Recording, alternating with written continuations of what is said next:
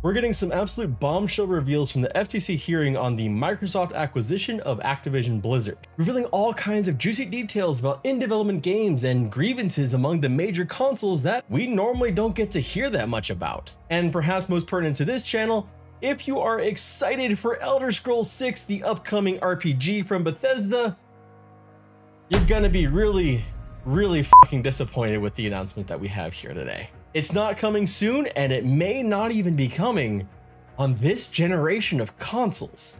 But we do have a date. We'll start with perhaps the most petty move. Sony has stated that they won't share any details about the PlayStation 6 with Activision Blizzard if Microsoft's purchase goes through, in a move that would almost certainly backfire on Sony should they do this, as they would be unable to launch titles like Call of Duty at launch. It's hard to say if they're concerns of sensitive information being shared with a direct competitor are warranted, or if this is just another way they're trying to kill the deal. It's not like Activision can really back out now anyway, so this looks like a show put on for the FTC. Speaking of Sony, Phil Spencer confirmed in court that Starfield might have actually been a PlayStation 5 exclusive if Microsoft hadn't purchased ZeniMax. They were concerned after Ghostwire Tokyo and Deathloop were both made PlayStation 5 exclusives, figuring, and perhaps rightly so, that Starfield would be next.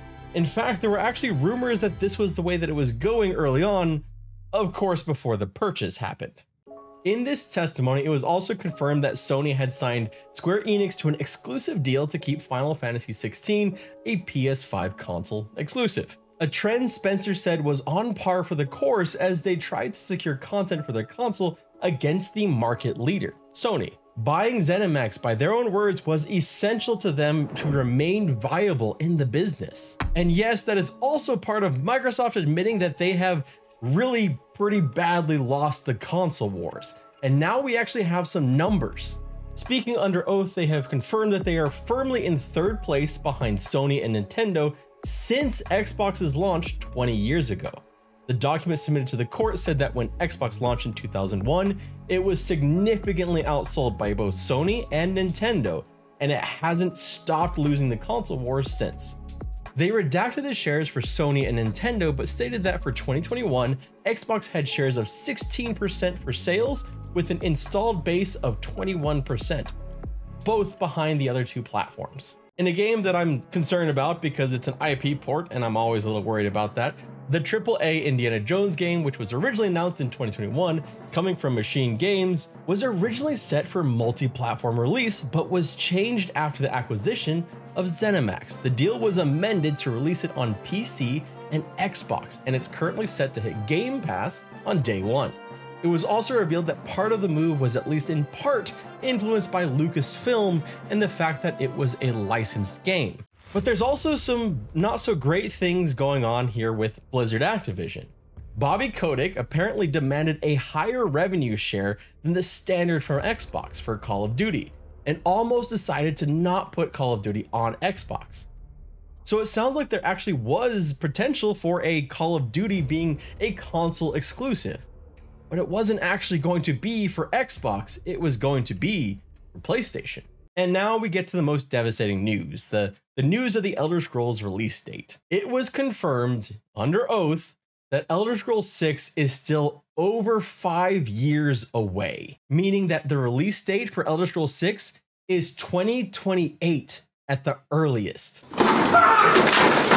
That's pretty extraordinary when you take into account that Skyrim released in 2011 and Oblivion launched in 2006.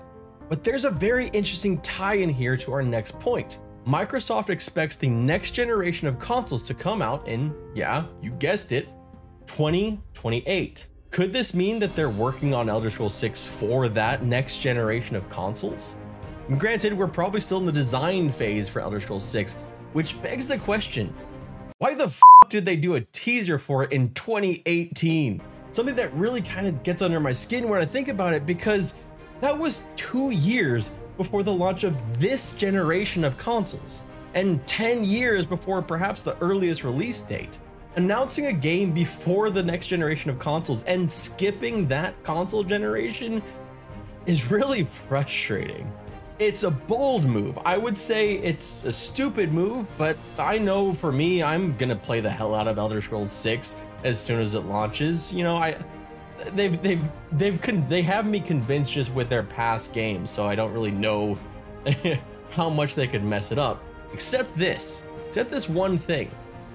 Starfield, the game that is launching soon and was potentially going to be a Sony exclusive before ZeniMax was purchased.